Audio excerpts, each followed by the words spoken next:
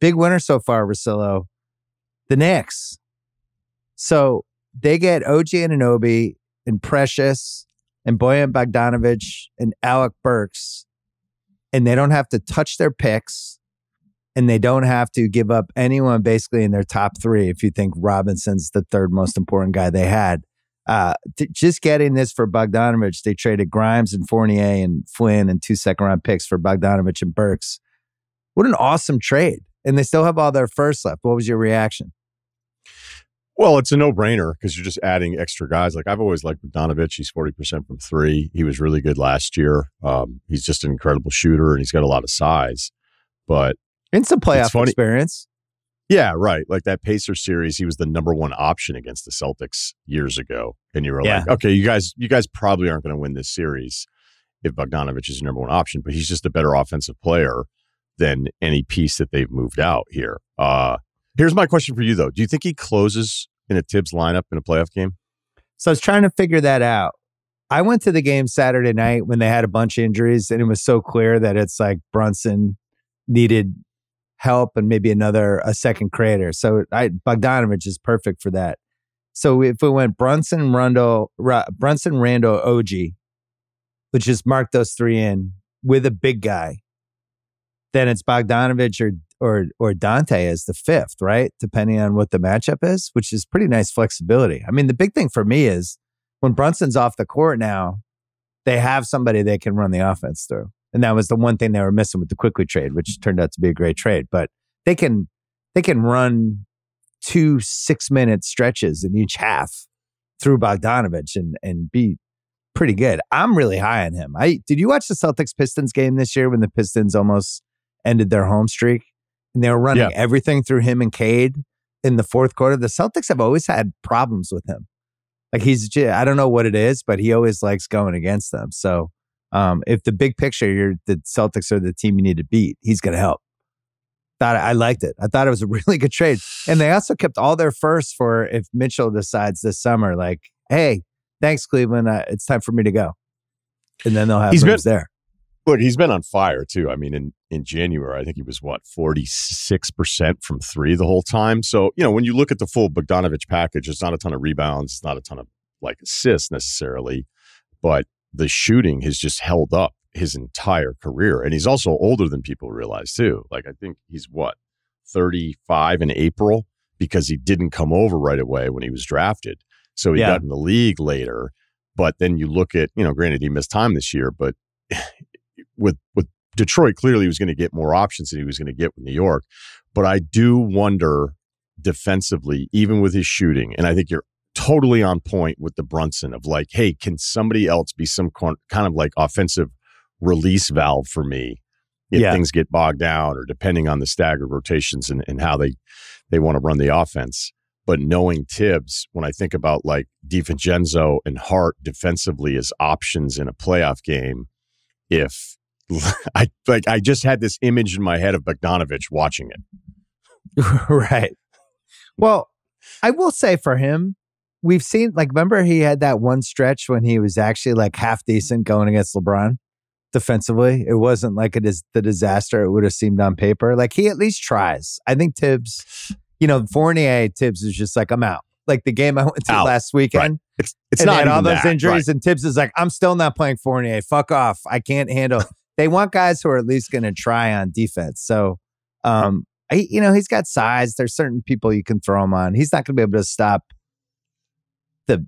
Luka, but not many guys are.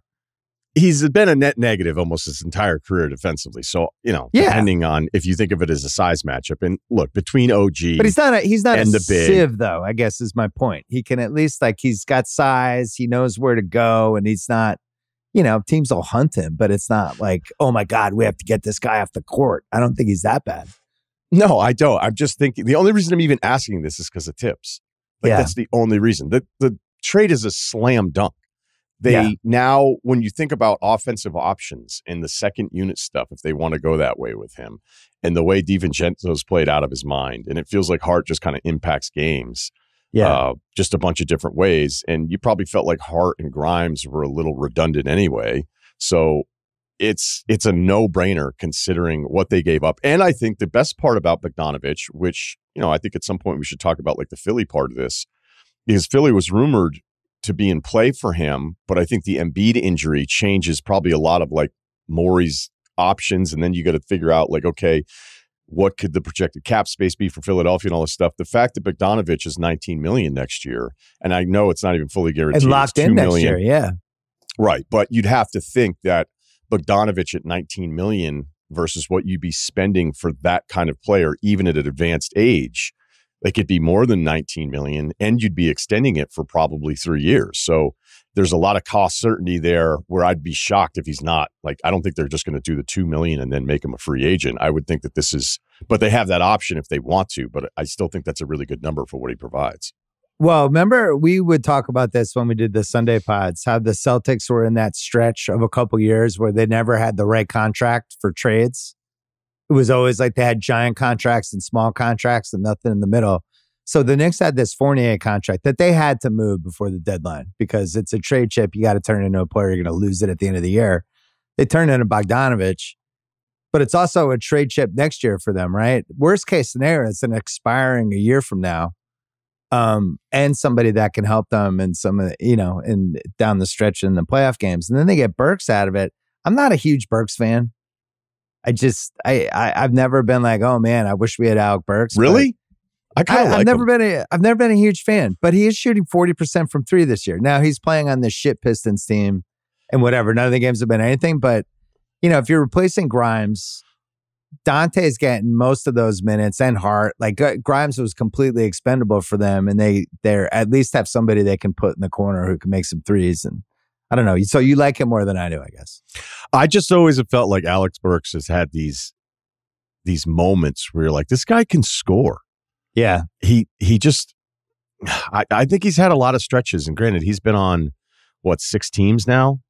He's been Utah, Cleveland, Sacramento, Golden State, Philly, New York. 7. New York again. And by the way, he was already on the Knicks in 21 and 22. That's when I liked him too. I'm not telling you, Alec Burks, you're going to be running plays for him at any point in the playoffs. I'm not saying those things, but there's just certain guys that just seem to always get some buckets, and he throughout his entire career, when I've watched, I'll be like, you know what? That guy's got like a nice mid-range turnaround. So if he's in this deal, I can only imagine Monty Williams going, you guys are killing me.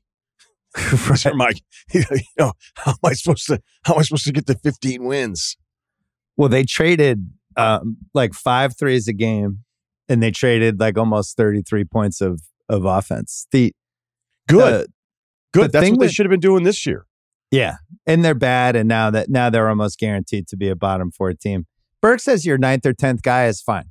That's what I still feel like they need one more big dude, and I'll be interested to see. I kept hearing Nick Richards with them, who I really like, and I think could be an interesting deadline piece. We'll see if he goes today, but I still want them to get a little more size. Big picture, though, and I can't wait to make fun of Detroit, but we'll hold that thought. Big picture, I've been worried about this Knicks team from a Celtics fan standpoint. And now you look at their top 9 or their top 10 is basically Brunson, Randall, OG, Hart, DDV, Bogdanovich, Hartenstein, and Robinson when Robinson comes back as the center combo, and Precious. And then Burks as the 10th. And that's a team that could hang with the Celtics in a playoff series. Like it is. And they're going to be tough, and they're going to be hard to go through. They're going to be really good at home. They have a closer. They have OG to throw at Tatum. They have some size stuff that I think would be a little bit of an issue if Porzingis is healthy for that series. But for the most part, they got a 2 seed, and they'd have to see the Celtics till the Eastern Finals. I think it's a legit threat. I really do. Things that worried me about the Celtics team are the coaching stuff, the depth, the Porzingis injury potential, and then the stuff that happens in the last 5 minutes of the game with the decision making. And this is the type of team that I would be afraid of for them. Am I too panicky? Maybe a little. I mean, don't you think it'd still be surprising if this Knicks team were in the NBA Finals? Yeah. But I don't love anyone in the East. I mean, the Celtics have like a 5-game lead in the East, and Cleveland is now basically the closest team to them. And they're the 2 seed. Nobody talks about them. I mean, they found a way to stay above water here, and not just above water, win every single game while all those guys were out, and now all the guys are back. And I'm still stung from that Knicks series with them last year, where I'm like, they're just going to have too much firepower for them. And it's like, nope, actually, their offense is going to look terrible. Right. It's going to look like Mobley and Allen actually in a playoff series. It's just too many non-scorers out there, depending on who the fifth guy is after Garland and Mitchell. And yet, Cleveland, like all this love that we're giving New York, Cleveland didn't even have two of their most important four players and still did this. And I hate the kind of like, oh, you need to do this more, you need to talk about them more, but they're the 2 seed. But I think we're all really just stung. It's all like TBD with them because of that Knicks series. Well, both of us felt like, what is this team? What's their identity? Mitchell, Garland, let's figure that out. Mobley, Allen, can they play together? And then those two guys went out and they kind of settled into some identity that I just feel like they hadn't found before. Now it's clearly Mitchell's team. So the other guys come back. They have to fit into that. And Allen got unleashed. And now it's like, all right, Mobley, anything you give us is a bonus. But really, he's been great since he's been back. Yeah, he's been good. So the little pressure's off on him. But yeah, that team's interesting. If you had to rank the Celtics competitors, would you still have the Bucks first? Yeah. And who would you have second with the Embiid in question here? The Knicks. And Cavs, I think the Knicks fourth, Philly fifth.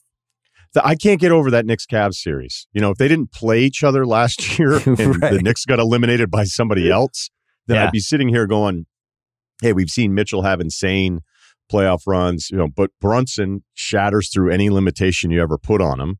But when it comes to regular season playoff stuff, like even when we get out to the Western part of this thing, I just have a hard time buying into something that I've never really seen be successful in the playoffs before. And even with Milwaukee having the Doc record since he's been hired, like, granted, it's going to take a little time, but they have, for a team with that kind of record, I can't remember ever watching a team that has that great of a record that has a moment once every 10 days. You're like, what the hell is wrong with you guys?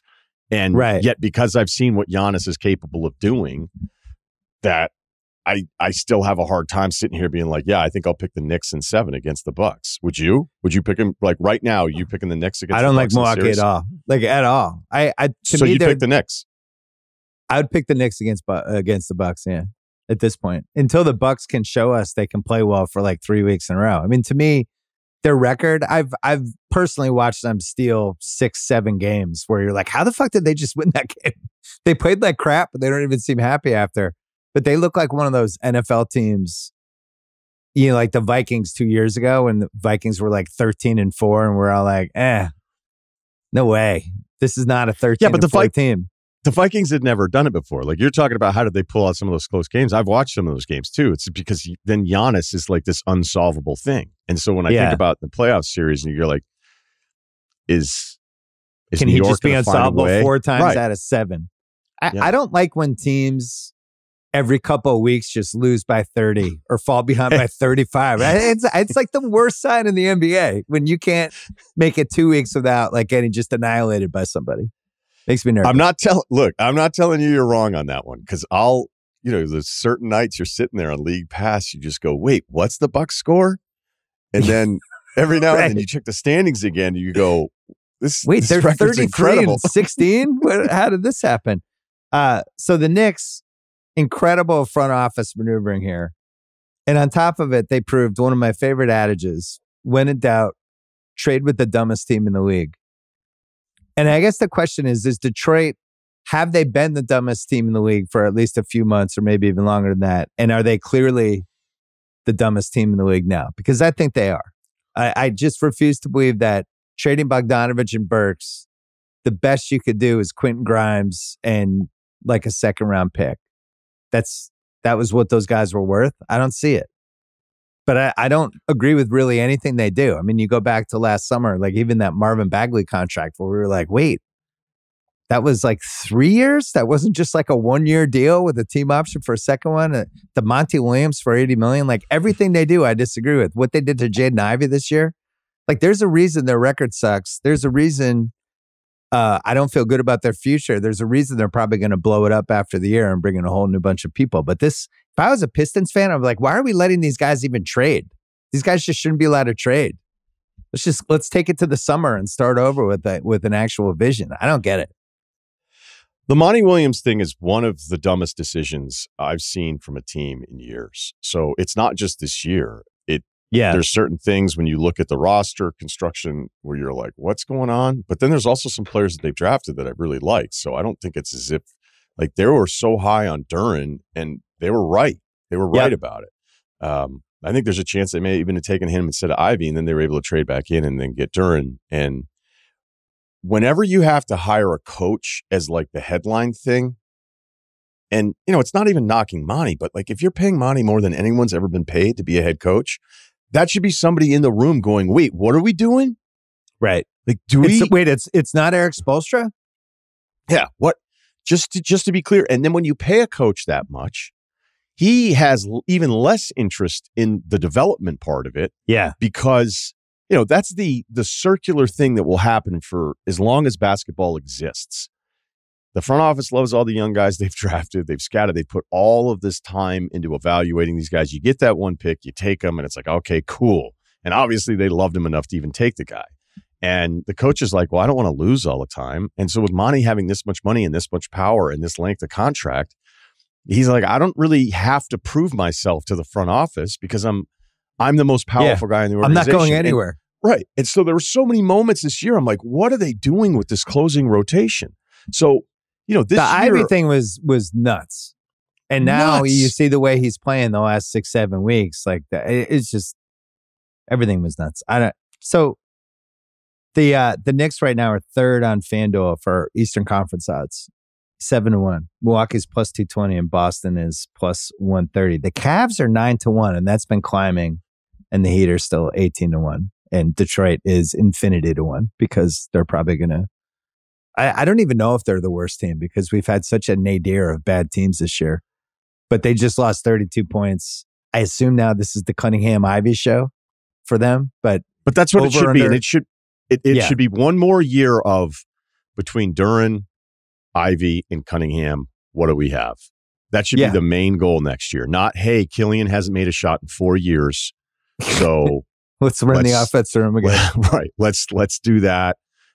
Clearly, by the way, I spacing. saw when that story leaked that Killian is feeling like maybe he needs a new team or whatever that was. I was like, this is the most Russillo story of the year. Killian Hayes being like, maybe trade me to somewhere where I could get a better look. It's that like, happens you've done nothing though. For 4 years. You should be in the G League. That happens a lot though when the guys' rookie contracts are coming up and they're just thinking like, I've got all these minutes, I've had all these shot opportunities, so like, what's my next contract going to look like? So then you'll see, like, there's sometimes I think teams get rid of guys that they don't even want to get rid of, but the coach won't play them anyway. But in this case, he was playing most of the time. So they have to figure out who they are with these lottery picks. I think Stewart's been terrific for him, or he's somebody else that teams would want. But it felt, look, you can't just have minimum rookie scale guys and then get to the cap or the salary minimum. And there is value of having veterans around. I'm not into the idea that everybody's supposed to be 20, 21 years old, the entire team when you're rebuilding, because you need to have guys that accept their roles and everything. But the most important thing is the resources that you've used on these top draft picks. And it felt like for a good chunk of the season, Monty Williams just wasn't super interested in that. I don't know. It was awful.